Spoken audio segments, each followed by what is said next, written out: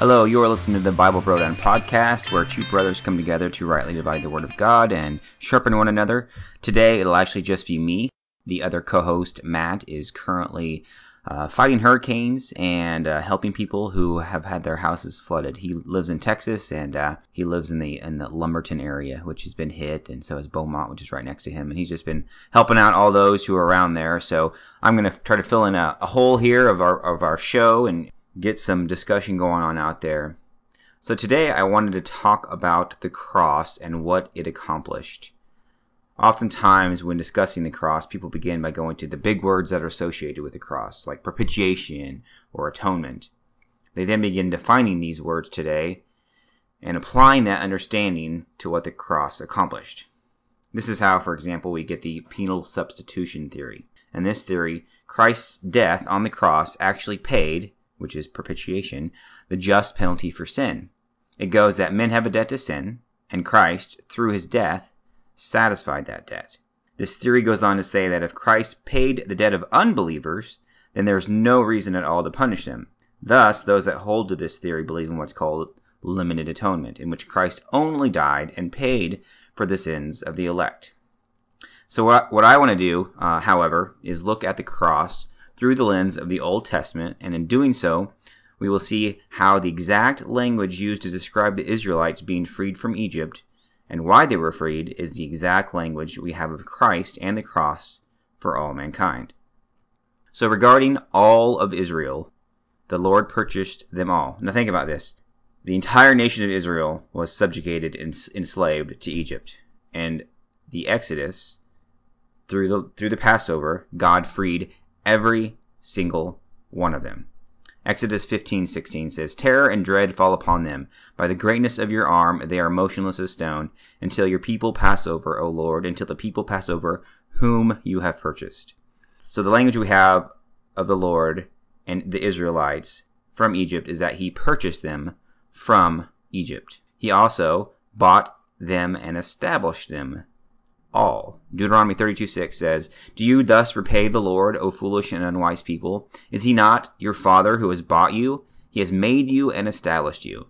So the nation of Israel were purchased and bought and made and established by the Lord. Every single one of them, all of them were purchased, bought, and established by the Lord.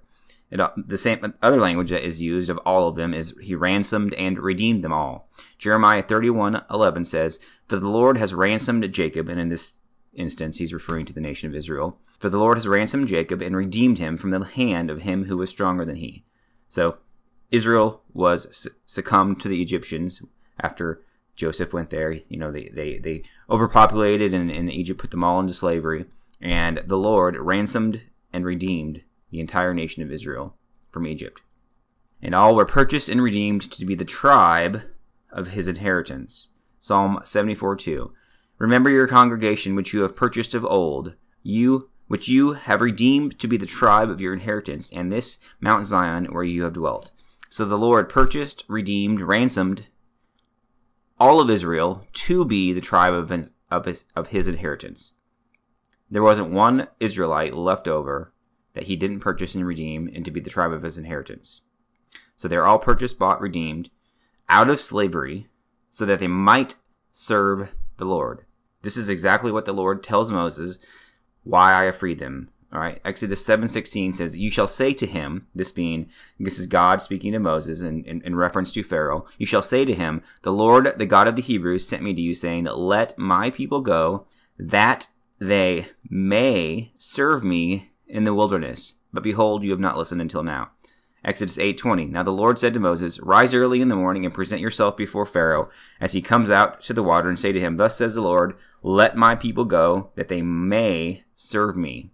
Exodus 9:1. "Then the Lord said to Moses, Go to the Pharaoh and speak to him. Thus says the Lord, the God of the Hebrews, Let my people go, that they may serve me." You can also find this all throughout the entire Exodus story. This is why God wanted Moses to free his people so that they might serve him. It wasn't a guarantee that they're going to serve him, but they might serve him. Also, we read in Isaiah 43:20-22 that this is another reason. The beasts of the field will glorify me, the jackals and the ostriches, because I have given waters in the wilderness and rivers in the desert, to give drink to my chosen people. The people whom I formed for myself will declare my praise. Yet you have not called on me, O Jacob, but you have become weary of me, O Israel.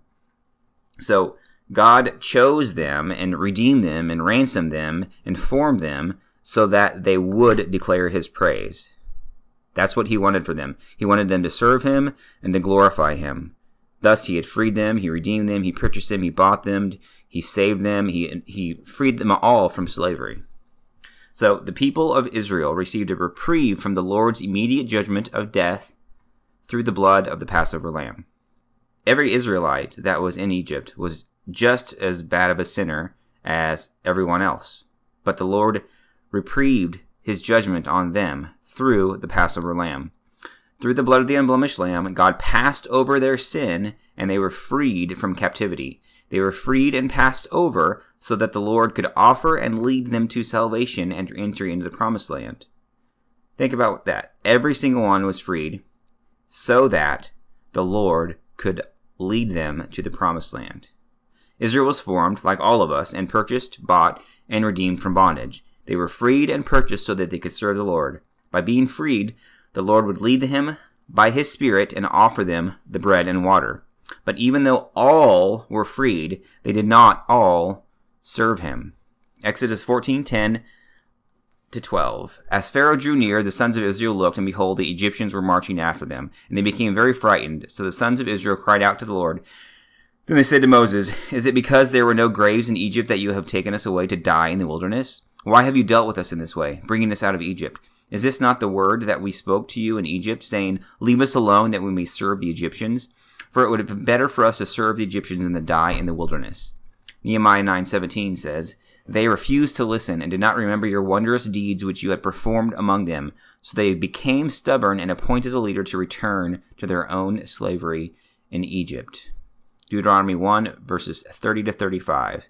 "The Lord your God who goes before you will himself fight on your behalf, just as he did for you in Egypt before your eyes, and in the wilderness where you saw how the Lord your God carries you, just as a man carries his son, in all the way which you have walked until you come to this place. But for all this you did not trust the Lord your God, who goes before you on your way, to seek out a place for you, to encamp in fire by night and cloud by day, to show you the way in which you should go. Then the Lord heard the sound of your words, and he was angry and took an oath, saying, 'Not one of these men, this evil generation, shall see the good land which I swore to give your fathers.'" So think about this. God had freed them, purchased them, redeemed them, made them for the tribe of his inheritance, so that they might serve him and give him praise, and that, as Deuteronomy says, he went out before them during this time to lead them to the promised land. He showed them wondrous signs. He went before them on their way. He sought out a place for them. He instructed them in the way which they should go. But for all of this, for having been freed, having been bought, having been purchased, having been ransomed, having been set free from captivity, they still did not trust in the Lord. But for all this, they did not trust in the Lord. Only those that trusted in him were saved and entered his rest. Romans 10:16. However, they did not all heed the good news. Here, the good news is actually referring to the gospel. For Isaiah says, "Lord, who has believed our message?" Hebrews 4:2. For indeed, we have had good news preached to us, just as they also, and this is referencing those in the wilderness of Egypt. But the word they heard did not profit them, because it was not united by faith in those who heard. So they refused to listen and act on the Lord's word and his instruction. And because of that, they had rebelled against the Spirit of God. Psalm 106:33 says, "Because they were rebellious against his Spirit, he spoke rashly with his lips." Isaiah 63:10 says, "But they rebelled and grieved his Holy Spirit. Therefore he turned himself to become their enemy. He fought against them." Zechariah 7:12 says, "They made their hearts like flint, so that they could not hear the law and the words which the Lord of hosts had sent by his Spirit through the former prophets. Therefore great wrath came from the Lord of hosts." Acts 7:51 says, "You men who are stiff-necked and uncircumcised in heart and ears are always resisting the Holy Spirit. You are doing just as your fathers did." So these people had been freed, had been set, had been purchased, bought, redeemed, ransomed, etc., all so that they might serve the Lord, and he would go before them and lead them to the promised land. And all he wanted was them to trust in him and walk in his ways. And they refused to listen. And because they refused to listen, that's why they received God's wrath. Deuteronomy 32, 5-6 says, they have acted corruptly toward him. They are not his children because of their defect. So they would have been his children had they not had this defect. What was the defect? That they refused to listen, that they didn't obey his voice and walk by faith. Ezekiel 28, but they rebelled against me and were not willing to listen to me. They did not cast away the detestable things of their eyes, and they did not forsake the idols of Egypt. Then I resolved to pour out my wrath on them, to accomplish my anger against them in the midst of the land of Egypt. Exodus 20:21, but the children rebelled against me. They did not walk in my statutes, nor were they careful to observe my ordinances, by which if a man observes them, he will live. They profaned my Sabbaths, so I resolved to pour out my wrath on them, to accomplish my anger against them in the wilderness. Again, look at this picture that we have of Israel, the entire nation of Israel, and what the Exodus accomplished and the language used for the whole thing.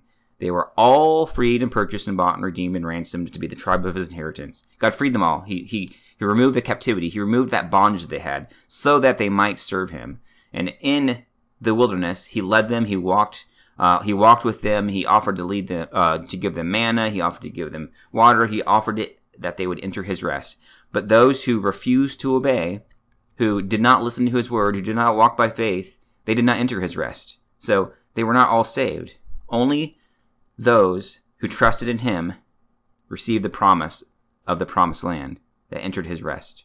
Those who didn't, who rejected that offer, who didn't walk by faith, they're the ones that God's wrath poured upon. He had passed over in judging them initially, offered them salvation, they rejected that salvation, so his wrath came. Luke 4:18, this is the exact same language that we have of Christ and the cross. Luke 4:18, the Spirit of the Lord is upon me, because he has anointed me to preach the gospel to the poor. He has sent me to proclaim release to the captives and recovery of sight to the blind, to set free those who are oppressed.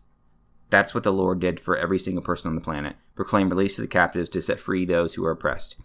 And to be the Lamb of God who takes away the sins of the whole world. John 1:29. The next day he saw Jesus coming and said, behold, the Lamb of God who takes away the sins of the world. This was when John the Baptist saw Christ coming. And he sees him and he says, he references him being the Lamb of God, which all the Israelites would have understood that he was referring to the Exodus, the Passover lamb that was put, the blood of the lamb that was put on the doorposts. Christ was the Lamb of God who takes away all the sins of the world.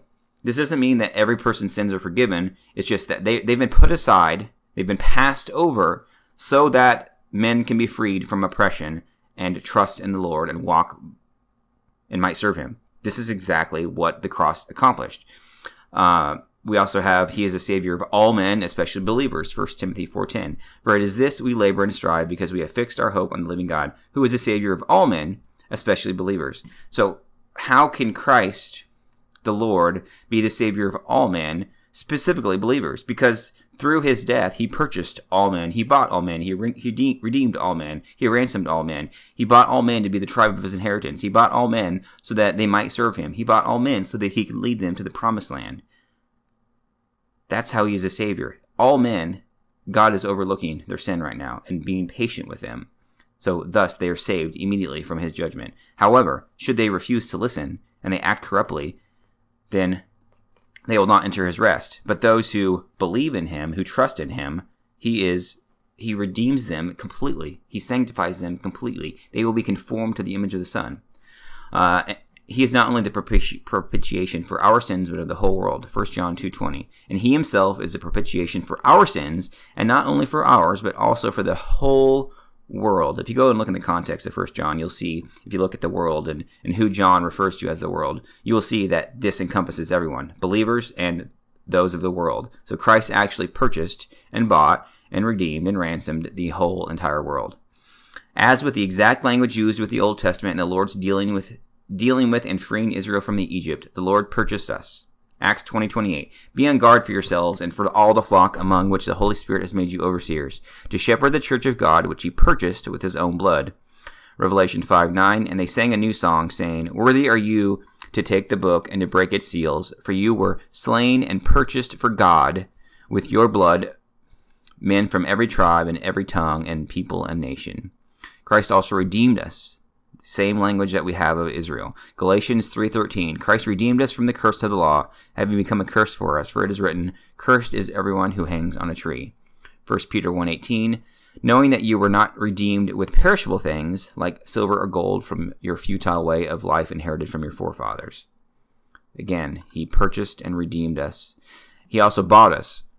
1 Corinthians 6:20, for you have been bought with a price, therefore glorify God in your body. What did we see that God said of Israel, all of Israel? He purchased them and bought them. Why? So that they might serve him. They might glorify him. That's exactly what 1 Corinthians 6:20 says. For you have been bought with a price, therefore glorify God in your body. 1 Corinthians 7:23, you were bought with a price, do not become slaves of men. Just like Israel, when they were out in the wilderness, some of them refused to listen and they wanted to go back to their slavery.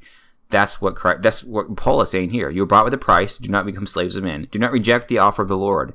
Do not reject being led to the promised land. Don't turn and trust in your flesh and trust in men, but understand that you've been bought with a price. So now fear the Lord and glorify him. He even bought those who deny him. 2 Peter 2:1. But false prophets also arose among the people, just as there will also be false teachers among you, who will secretly introduce destructive heresies, even denying the master who bought them, bringing swift destruction upon themselves. So these false teachers and false prophets were even purchased by Christ, because Christ purchased all. The nation of Israel is a shadow of all mankind. Like all of Israel, again, all of Israel, Christ purchased, bought, and rescued every man so that we might serve him without fear. Again, the nation of Israel is a shadow of every person on earth. How God dealt with them and what God gave them and what God called them to do is what God has called every single person on the planet to do. He's given us this word that if we trust in him, he will save us. He has given us the law. All of us have the law written on our hearts. We understand good from evil. We understand that we can't meet that standard. We understand that because we can't meet that standard, he's going to judge us. And we know that we can't do it on our own. So we have to just humble ourselves and to trust in him. Again, Christ purchased, bought, and rescued every man so that we might serve him without fear. Luke 1:72-75. To show mercy towards our fathers and to remember his holy covenant, the oath which he swore to Abraham our father, to grant us that we, being rescued from the hands of our enemies, i.e. freed from slavery of bondage, right? To grant us that we, being rescued from the hands of our enemies, might serve him without fear, in holiness and righteousness before him all our days. Why did he free us from the hands of our enemies? So that we might serve him without fear, in holiness and righteousness before him in all our days. Also, so that we might be saved through him. John 3:17. For God did not send the Son into the world to judge the world, but that the world might be saved through him. Again, all of Israel was rescued and freed from Egypt so that they might serve the Lord, and might be brought to God through him. 1 Peter 3:18. For Christ also died for the sins once for all, the just for the unjust, so that he might bring us to God, having been put to death in the flesh, but made alive in the spirit. The Father is in the promised land. He's in the promised land waiting for us, and the Son is leading us through the wilderness. He's offering to lead all of us through the wilderness, offering us he leads us through the Spirit, right? That's why Christ left, so the Spirit could lead us, and he offers us the manna and the water. He is, his work on the cross is the body. It is the manna of heaven.